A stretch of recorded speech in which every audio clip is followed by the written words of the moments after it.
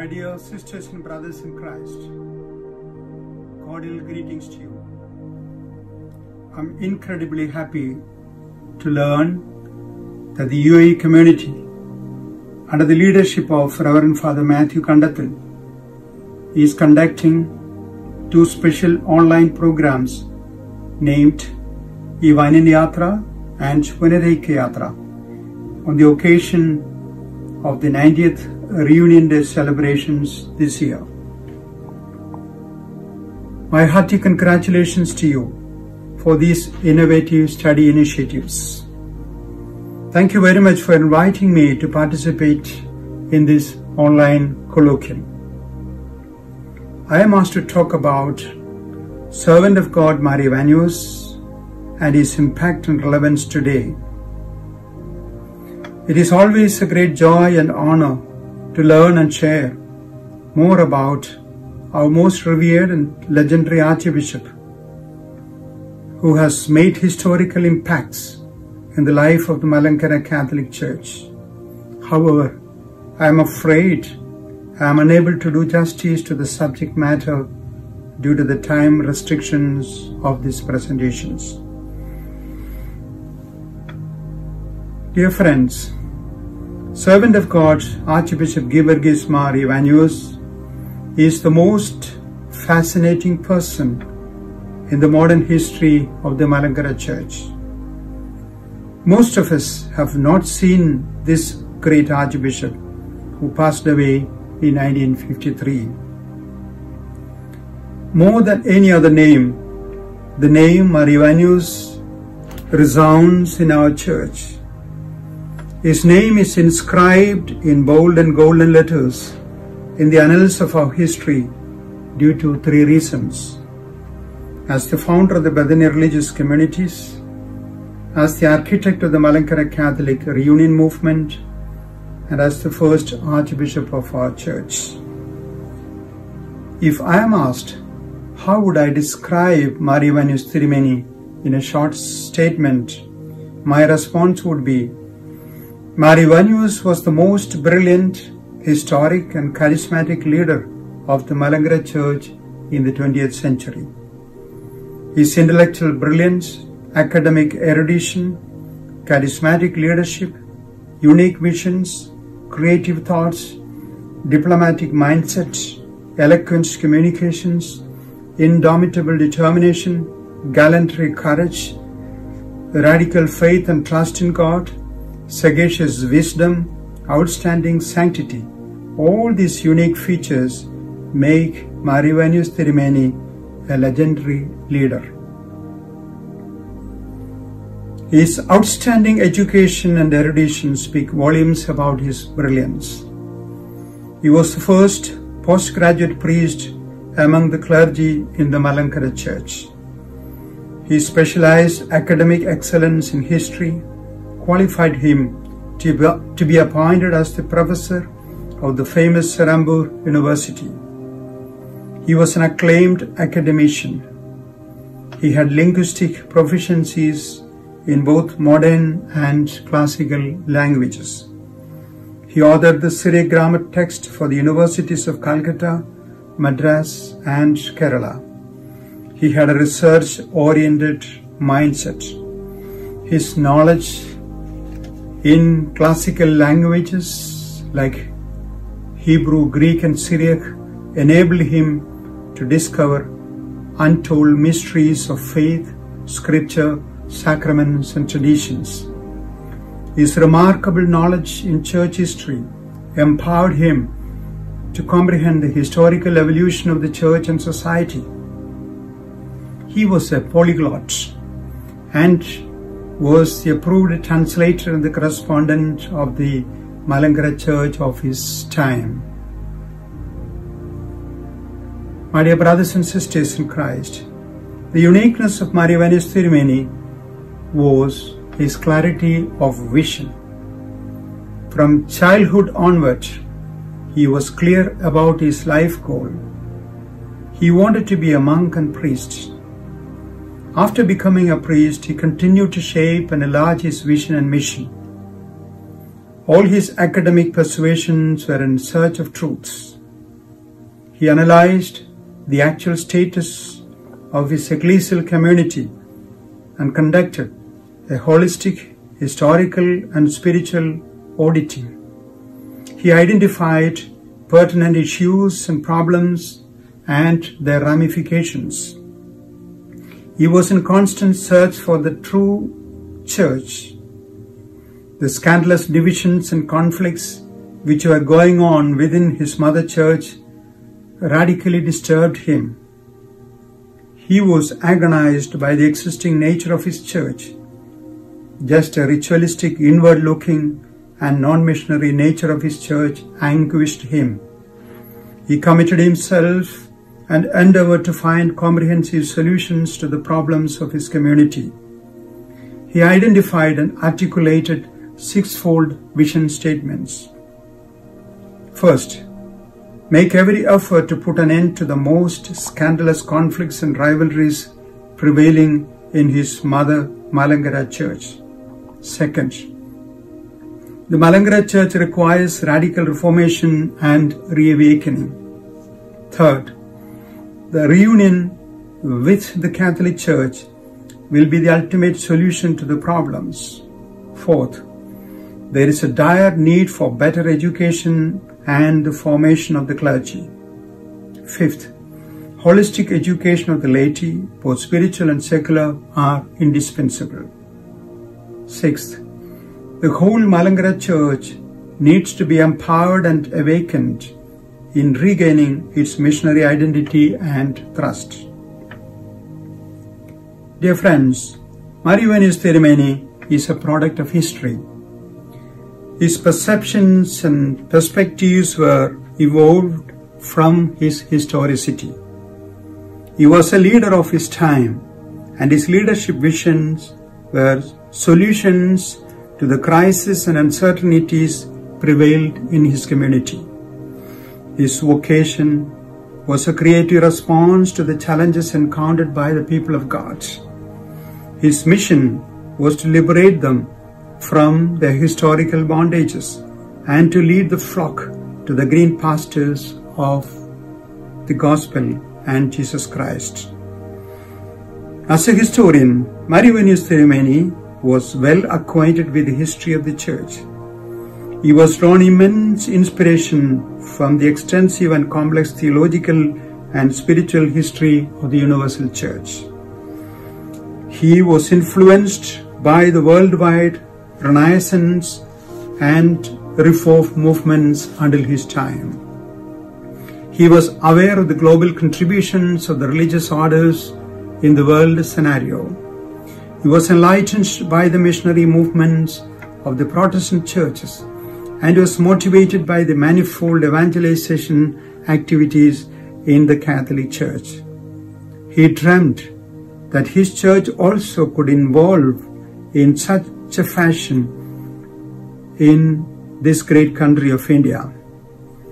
He was familiar with the Jesuits who triggered the great schism within the St. Thomas community in India. He was aware of the arrival and the activities of the Carmelites who were sent to Kerala to heal the wounds of the divisions created by the aggressive Jesuits and to achieve reconciliation in the Malankara Church.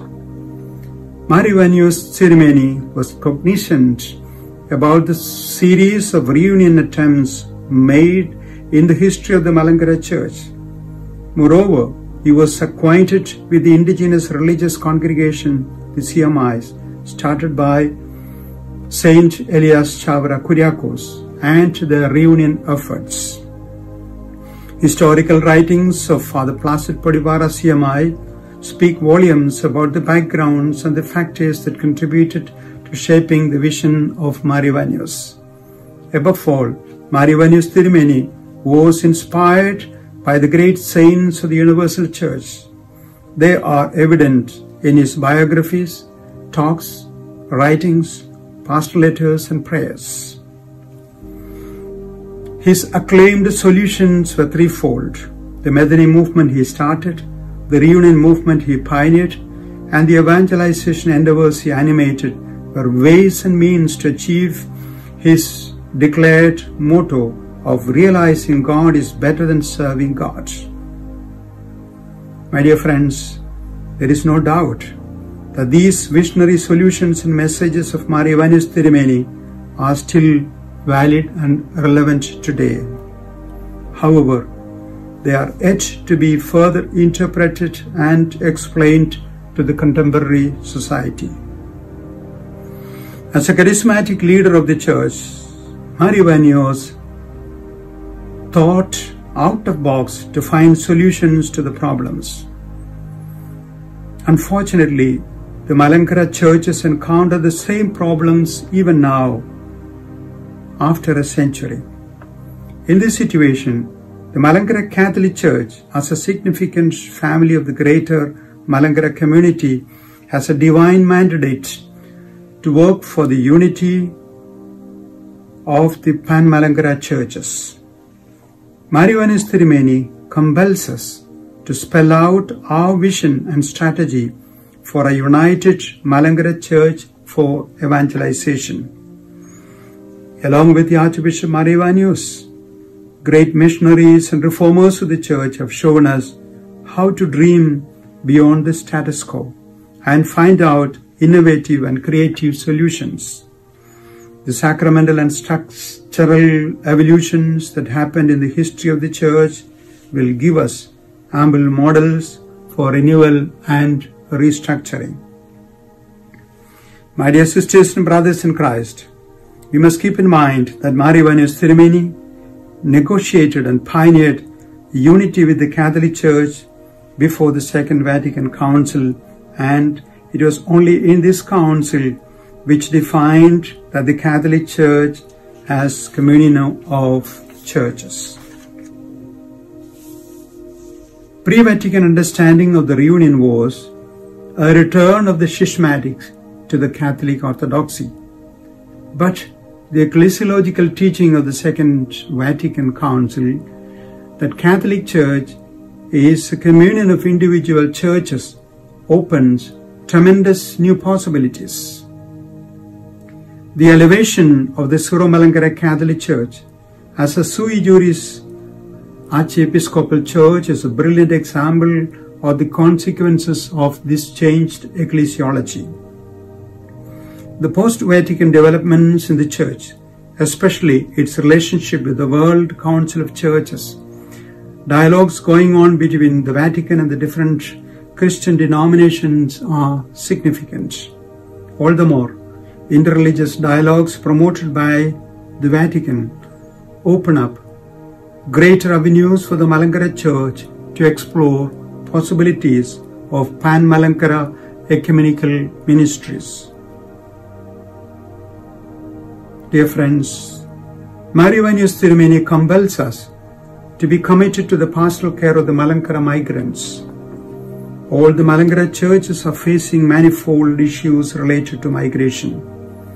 1/3 of the Malankarites are living and working outside the proper territory of the Malankara Catholic Church. The same is the fate of the other Malankara groups. The identity and the mission of the Malankarites residing in diaspora situations are of great concern. They are not able to keep up the liturgical and spiritual patrimony, and not able to involve the evangelization mission of the church. Isolated individuals and groups living in diaspora are incompetent to fulfill their mission when people are struggling for existential survival. Often they lose their very Malankara identity. Mar Ivanios Thirumeni motivates us to be committed to the upliftment of the poor and the marginalized members of our community. Our society is still tormented with poverty, illiteracy, malnutrition, and homelessness. Casteism, racism, gender issues, ecological issues, etc. are vital issues and challenges of our time. My dear friends, The relevance of Ivanios ceremony is to be viewed from the perspectives of the present time. In our profound prayers and reflections, we need to ask, are the solutions enacted almost a century ago by Ivanios ceremony still made relevant today? How do modern generations look at the contributions of Ivanios? Are the religious movements and ecclesiastical structures constituted by Ivanios functioning well enough to achieve the visions and the goals envisaged by Ivanios? Does Ivanios ceremony solicit the contemporary members of the Church to think differently, to find solutions to the problems facing our Church today? If we evaluate the content of the discourses conducting during our common celebrations, we can observe that often they are focused on our notorious pasts. Among the new generation of our Church, there are strong tendencies of dislike to such an unholy rivalries, divisions, and politics in the Church. They tend to dissect the dimensions of the past, present, and future of our ecclesial identity. Good many like to be healed from the wounds of the past, especially the generations who are not familiar with the typical Malankara history and culture, Malayalam language, Oriental styles and symbols, may find most of the conversations about the fights, divisions, and diplomacies in the Church meaningless and anti-Christian. They think that it is irrelevant to linger on the scandalous historical past. It is a spiritual violence and torture to speak about the wounded spears of ecclesial life.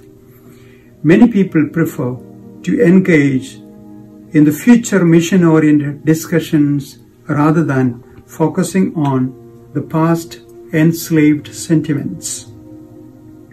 We come across positively oriented young people keeping a distance from events and gatherings where memories of our evil past are celebrated and perpetuated. My dear sisters and brothers in Christ, the vision and the message of Ivanios are not ready-made packages of solutions for all time. Their meaning and relevance are to be ever newly discovered and articulated. In fact, his visions contain, communicate, and make effective the message of Jesus and the gospel. It is only by the power of the Holy Spirit that the Malankara Church can fulfill this mission and can animate ever-new hermeneutics of his message according to the emerging challenges of time.